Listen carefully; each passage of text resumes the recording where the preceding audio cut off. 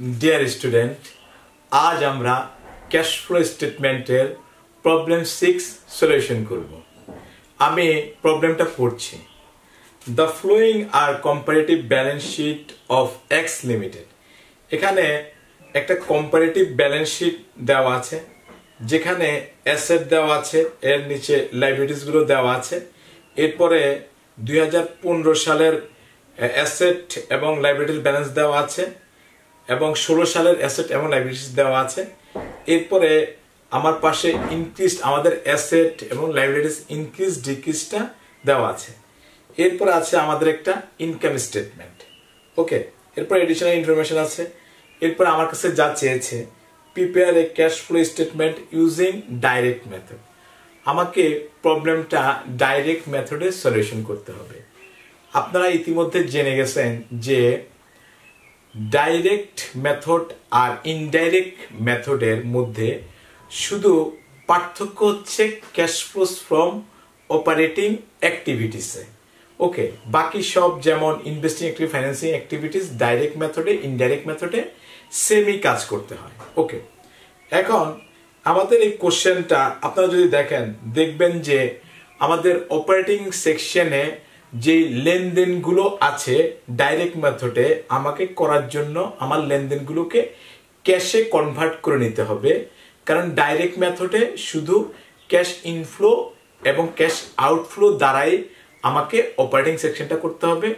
এই জন্য এখানে যেহেতু ইনফরমেশনগুলো সরাসরি দেওয়া নাই, যেমন cash receive from customer, cash paid two supplier, এই জিনিসগুলো দেওয়া নাই, তো যে কারণে আমাকে এই ওয়ার্কিং করে বের করতে হবে। তো আমি প্রবলেমটা সলিউশন শুরু করি। ওকে, আমি এখানে লিখেছি উপরে প্রবলেম 6, ডিটেলস টাকা ডাইরেক্ট মেথডে করবে, এই কারণে লেখা আছে এটা। তো আমরা প্রথমে আমরা লিখি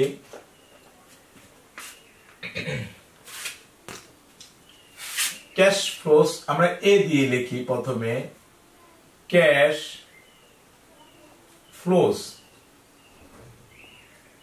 flows from operating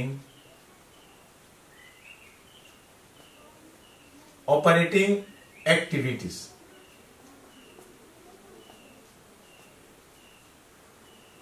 cash flows from operating activities. তাহলে প্রথমে আমি লিখি cash receive from customer. Cash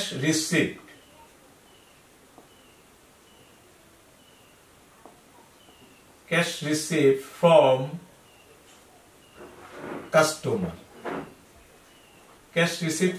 customer. তাহলে এটা কিন্তু আমাকে সরাসরি দেওয়া নাই, আমাকে ওয়ার্কিং করে বের করতে হবে। তা আমি লিখি, এখানে আমি দিয়ে দেই W1 ওয়ার্কিং 1। তো আমি পাশে ওয়ার্কিং গুলো করে দিচ্ছি, এখান থেকে শুরু করি W1। তো ওয়ার্কিং 1 আমরা কি করব, ক্যাশ রিসিভ ফ্রম কাস্টমার।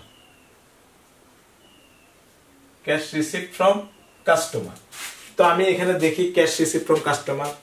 আমাকে প্রথমে এই ইনকাম স্টেটমেন্টে যেতে হবে, ওখানে আমার রেভিনিউস দেওয়া আছে, যেটা আমাদের, যেমন আমি এখানে প্রথমে লিখব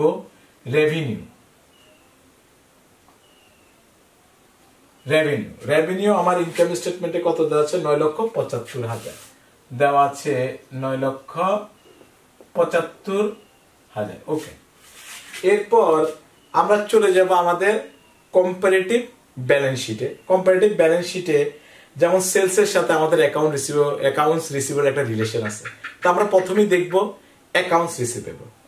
আচ্ছা, অ্যাকাউন্টস রিসিভেবল এখানে দেখেন আমাদের কম্পারেটিভ ব্যালেন্স শিট থেকে আমি তুলনা করে নিচ্ছি।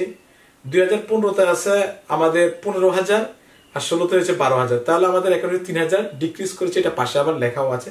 তো অ্যাকাউন্ট রিসিভেবল যখন ডিক্রিজ করে তখন সেটা আমাদের রেভিনিউর সাথে প্লাস হবে। Add decrease in AR accounts receivable, কত ডিক্রিজ করেছে এটা অ্যাড হবে। তার আমাদের 3,000। তাহলে আমাদের এখানে হচ্ছে আপনাদের 9,00,000 78,000। এটা হচ্ছে আমাদের ক্যাশ রিসিভ ফ্রম কাস্টমার। ওকে, তাহলে আমি অ্যান্সারটা এখানে লিখে দেই 9,78,000। ওকে, আচ্ছা, এরপর আমাকে, যেহেতু আমার প্রতিষ্ঠান প্রতিনিয়ত ক্রয় বিক্রয় করছে, সেহেতু আমার কিছু সাপ্লায়ারকে পেড করতে হবে, স্বাভাবিক। তো আমি লিখব ক্যাশ পেড টু সাপ্লায়ার। এটা আমরা তথ্য থেকে বের করব। এখানে আমি লিখব ক্যাশ পেড টু সাপ্লায়ার। তো এটাকে আমি সরাসরি পাবো না, এটা আমি ওয়ার্কিং টু দিলাম, ঠিক আছে। তো আমার ক্যালকুলেশন করে বের করতে হবে। এখানে আমি একটু লিখে দেই ওয়ার্কিং টু। এটা আমি কি করব, ক্যাশ পেড টু সাপ্লায়ার। আচ্ছা, ওকে। তো ক্যাশ পেড টু সাপ্লায়ার জন্য আমাকে প্রথমে ইনকাম স্টেটমেন্ট থেকে কস্ট অফ গুডসটা লিখতে হবে। আমি লিখব cost of goods sold. Cost of goods sold আমার ইনকাম কত দেওয়া আছে, 6,60,000 দেওয়া আছে আমাদের।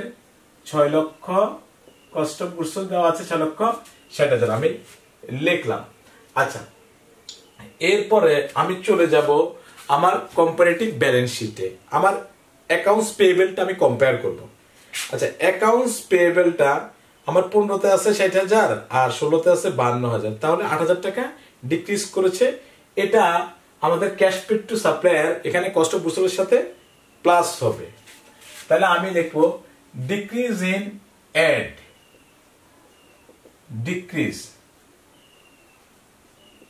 Decrease in AP accounts payable. এটা কত ডিক্রিজ করলো আমাদের, এটা 8,000। তো এটা অ্যাড হবে, তাহলে আমার এখানে রেজাল্ট হবে 6,68,000। ওকে, আচ্ছা, এরপর আমরা লেস করব কি দেখেন। এরপর আমাদের কাজ যেটা, এরপর আমি কম্পারেটিভ ব্যালেন্স শিটে অ্যাসেট পাশে যাব। আমাদের ইনভেন্টরির সাথে এখানে রিলেটেড ইনভেন্টরি ছিল 15তে 1,60,000, এখন হচ্ছে 1,30,000। তার মানে ইনভেন্টরি ডিক্রিজ করছে, সেটা লেস হবে। লেস ডিক্রিজ ইন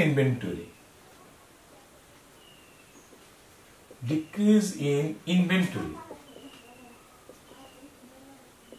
কত ডিক্রিজ করেছে ইনভেন্টরি, 30,000। তাহলে আমরা লিখবো এখানে 30,000। তো এখানে মাইনাস করলে আমাদের যেটা লেস হবে, মাইনাস করলে দাঁড়াবে আমাদের 6,38,000। আচ্ছা, তাহলে আমরা ক্যাশে পেড করবো, এটা আমরা পেয়ে গেছি। এখানে আমি বসিয়ে দিই 6,38,000। আচ্ছা, এই ফিগার গুলো পেড করবো আমি, ফিগার গুলো হবে নেগেটিভ। যেগুলো আমি পেড করবো আমাদের ক্যাশে আউটফ্লো হবে, ওগুলো হবে আমাদের নেগেটিভ ফিগারে, মানে বাদ যাবে। আচ্ছা, ওকে। এরপর আমাকে যেটা করতে হবে, cash paid for operating expenses. Cash paid for operating expenses. Operating এতে মানে সরাসরি দেওয়া, এটাকে আমাকে ওয়ার্কিং করে বলতে, এটা আমি ওয়ার্কিং 3 দিয়ে দেই। ওকে, তো আমি এখানে করবো এবার, এটাকে আমি একটু মুছে দেই, না হলে জায়গা হবে না।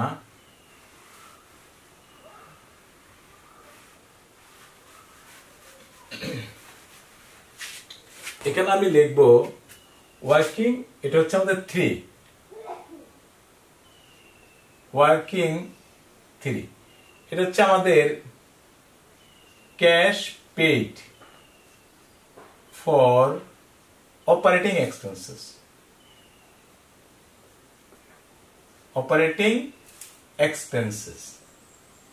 আচ্ছা, operating expenses, cash paid for operating expenses. তাহলে অপারেটিং এক্সপেন্সের আমি ইনকাম স্টেটমেন্টে চলে যাই। আমার সরাসরি একটা এক্সপেন্স দেওয়া আছে, অপারেটিং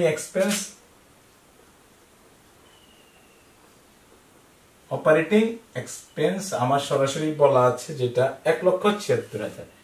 1,76,000 এখানে সরাসরি বলা আছে 1,76,000। ওকে, আচ্ছা এর সাথে এবার আমাকে যেমন লেস হবে, আমি দেখি আমরা একটা কোম্পানি ব্যালেন্স শিটে চলে যাই।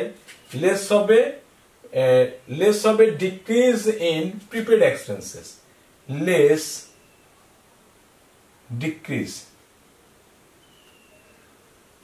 decrease in prepaid expenses,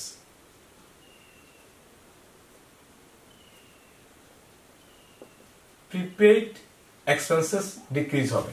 আমরা এখানে দেখি যে 2015 ছিল আপনার 8,000 আর 2016 হচ্ছে 6,000, তাহলে 2,000 টাকা ডিক্রিজ হয়েছে। ওকে, তো এটা হবে আমাদের লেস, তাহলে এখানে আসবে আমাদের 1,74,000। ওকে, এরপর আমরা চলে যাব কম্পারেটিভ ব্যালেন্স শিটের লাইবিলিটি পাশে। এখানে দেখান আছে accrued expense payable. Accrued expense payable কত আছে আমার?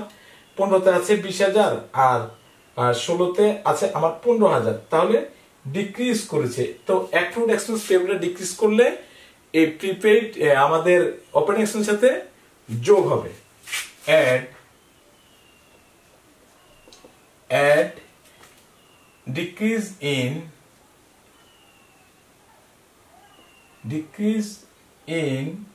accrued expense payable কত টাকা? এখানে ডিক্রিজ করেছে আমাদের কত? 5,000। তাহলে এটাকে আমরা অ্যাড করব, তাহলে এখানে আমাদের রেজাল্ট আসবে 1,79,000। ওকে, ডিক্রিজ ইন আর যোগ করলে 1,79,000। আচ্ছা, তো এই রেজাল্টটা নিয়ে আমি এখন বসিয়ে দিব। এখানে আসবে আমাদের 1,79,000। তো এটা পেইড হবে, যে কারণে এটাও আমাদের মাইনাস ফিগারে বসলো। আচ্ছা, এরপর আমার আরেকটা বেশ আপনারা দেখেন ইনকাম ট্যাক্সেস এক্সপেন্সেস। তো এটাকে আমার ওয়ার্কিং করে আসতে হবে। ক্যাশ পেইড ফর আমি লিখে নিই আগে, cash paid for income taxes, cash paid for income taxes, এটা আমি ওয়ার্কিং ফর দিয়ে দেই। ওকে, তো আমি এখানে বের করব। এখানে আমি আগে লিখবো এটা working for cash paid for income taxes,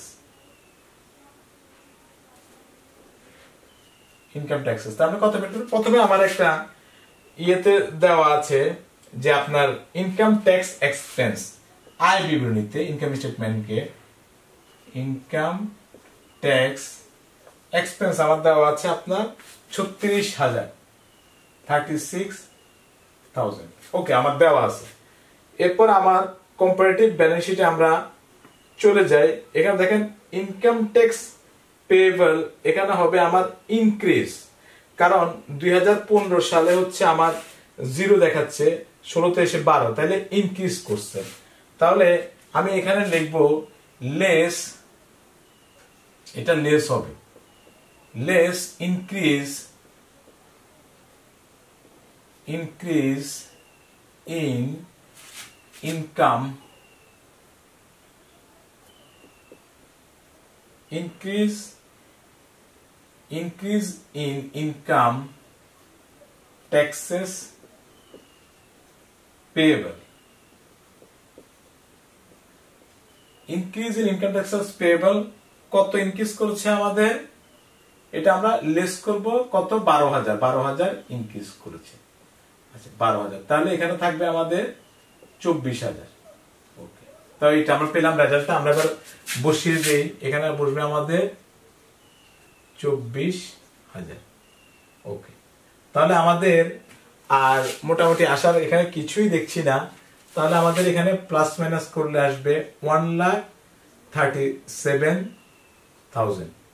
ওকে, 1,37,000। তাহলে এটা আমি লিখতে পারি নেট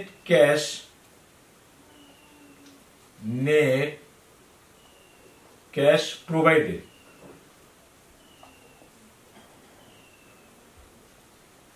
provided from operating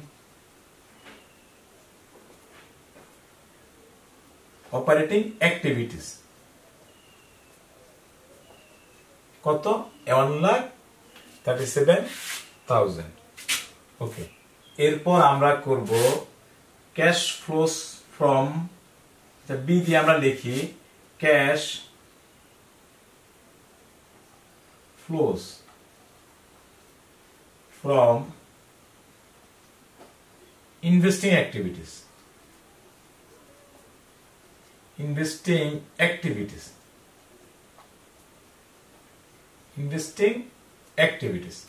তাহলে এখানে কোনগুলো আসবে আমার fixed asset purchase sales related যতগুলো ট্রানজাকশন আছে সব আমার ইনভেস্টিং অ্যাক্টিভিটিস এর মধ্যে আসবে তো আমরা দেখি কি কি আছে প্রথমে আমি কম্পারেটিভ ব্যালেন্স শিট একটু চলে যাই কম্পারেটিভ ব্যালেন্স শিটে দেখেন ফিক্সড আমাদের প্রথম আছে ল্যান্ড 15তে ছিল 80,000 আর 16তে আছে 1,80,000 তাহলে আমাদের ল্যান্ডটা ইনক্রিজ হয়েছে 1 লাখ এখানে পাশে ইনক্রিজটা লেখা আছে 1 লাখ তো ইনক্রিজটা কিভাবে হয়েছে ল্যান্ডের অ্যামাউন্টটা ইনক্রিজ কিভাবে হলো আমি ল্যান্ডটা পারচেজ করেছি আচ্ছা তো আমরা লিখি পারচেজ অফ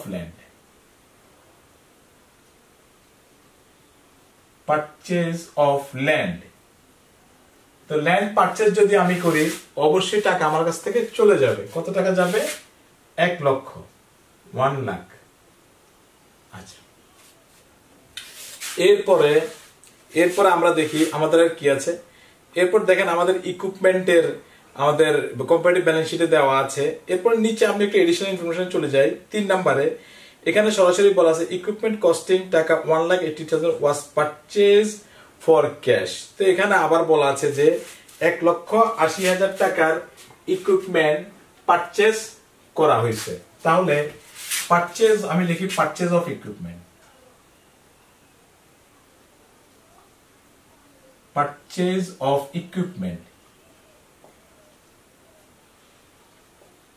আমাদের সরাসরি বলা আছে যে 1,80,000 টাকার ইকুইপমেন্ট পারচেজ করা হয়েছে তাহলে এখানে এটা টাকাটা চলে যাবে পারচেজ করে টাকাটা চলে যাবে এখানে নেগেটিভ হবে এখানে আমার 1,80,000 টাকাটা আমার কি হবে নেগেটিভ হবে পারচেজ করেছি ক্যাশ আউটফ্লো হবে চলে যাবে আচ্ছা এরপর আমি দেখি আমাদের আর কি আছে এরপর আছে আমাদের দেখেন আপনার 4 এর মধ্যে আছে যে আমরা ইকুইপমেন্ট সেল করেছিলাম 17,000 টাকা তো সেল অফ আমি লিখব সেল অফ ইকুইপমেন্ট আমাদের কত হবে এখানে লিখব আমি সেল অফ ইকুইপমেন্ট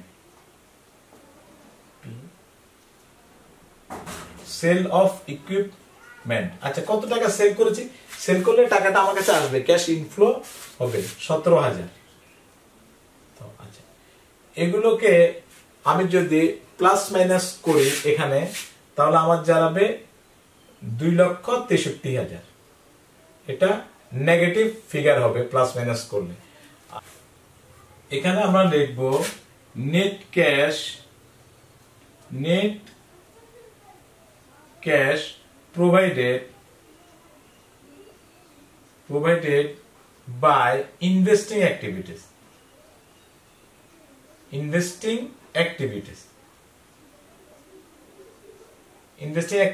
কত আমাদের দিল নেগেটিভ ফিগার আসে এখানে 2,63,000 এরপর আমরা করব ক্যাশ ফ্লোস ফ্রম ফাইন্যান্সিং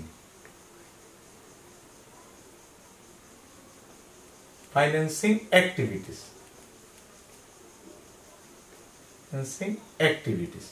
আচ্ছা এখানে আমাদের কোনগুলো আসবে আমাদের stock common stock debenture related এবং লোন রিলেটেড যতগুলো আসবে সব এখানে আসবে ওকে তো আমি দেখি আমার কি কি আছে প্রথমে দেখেন আমাদের এডিশনাল ইনফরমেশন 1 এ আছে ক্যাশ ডিভিডেন্ড পেড করেছে তো ডিভিডেন্ড পেডটা এখানে আসবে কারণ আমি শেয়ার ইস্যুটা এই সেকশনেই করেছিলাম আর ডিভিডেন্ডটাও এই সেকশনেই পেড হবে তাহলে আমি লিখব প্রথমে ক্যাশ ডিভিডেন্ড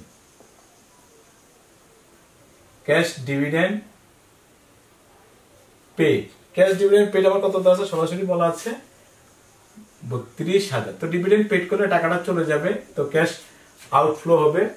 ওকে, আচ্ছা এরপরে আছে আমাদের টুতে আছে যেটা bonds war issued at A face value for টাকা 90,000। তাহলে বন্ড যদি আমি ইস্যু করি, বন্ডটা একটা কাগজের টুকরা, এটা আমি ইস্যু করি, এটার বিনিময়ে আমার কাছে ক্যাশ টাকা আসবে। তাহলে ইস্যুয়েন্স অফ বন্ড আমি লিখবো ইস্যুয়েন্স অফ বন্ড, কত টাকা ইস্যু করেছি আমি, তো আমার টাকাটা এখানে আমার কাছে বন্ড ইস্যু করলে টাকাটা আমার কাছে আসবে 90,000। ওকে, 9,000 টাকা আমার কাছে আসবে। আচ্ছা এরপর আমার কি আছে আমি দেখি, এরপর আছে আমি দেখেন 5 নাম্বার একদম আছে কমন স্টক আমি ইস্যু করেছি, তো তাহলে আমার টাকাটা আসবে। তাহলে আমি লিখি ইস্যুয়েন্স অফ কমন স্টক, আমি লিখি এখানে issuance of common stock. Common stock কত টাকা ইস্যু করেছি আমি, কমন স্টক ইস্যু হচ্ছে আমার 1 lakh,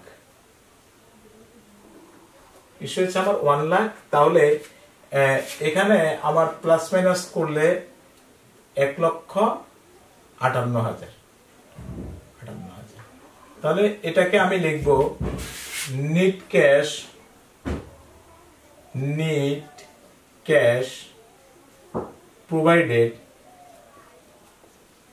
provided by financing activities। তাহলে এটা আমার হলো 1,58,000। ওকে, এরপর এটাকে আমি প্লাস মাইনাস করলে, পুরোটাকে যখন আমি প্লাস মাইনাস করব তাহলে আমার এখানে আসবে 32,000। এটাকে আমরা লিখব নেট ইনক্রিজ ইন ক্যাশ, এখানে আমি লিখব নেট ইনক্রিজ ইন ক্যাশ। ওকে, আচ্ছা এর সাথে এবার আমি অ্যাড করব আমার ক্যাশের ওপেনিং ব্যালেন্স, আমি লিখব এখানে add opening cash balance. Opening cash balance আমার একদম উপরে দেওয়া আছে 1,59,000, 1,59,000। ওকে, আচ্ছা এরপর এটাকে যদি আমি অ্যাড করি তাহলে আমার লাগবে 1,91,000, 1,91,000। তাহলে এটা হচ্ছে আমার ইন্ডিং ক্যাশ ব্যালেন্স। ঠিক আছে, তাহলে আমাদের প্রবলেম সলিউশন শেষ হইল। আশা করি সবাই বুঝতে পেরেছেন। তো ধন্যবাদ সবাইকে, আল্লাহ হাফেজ।